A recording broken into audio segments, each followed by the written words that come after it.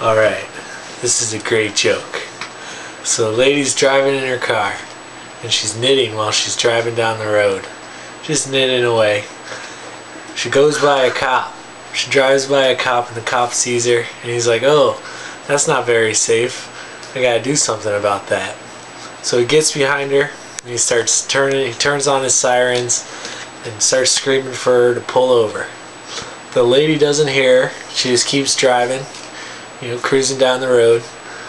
And then the cop pulls up next to her, starts screaming, pull over, pull over. And then the lady turns to him and says, no, it's a sweater.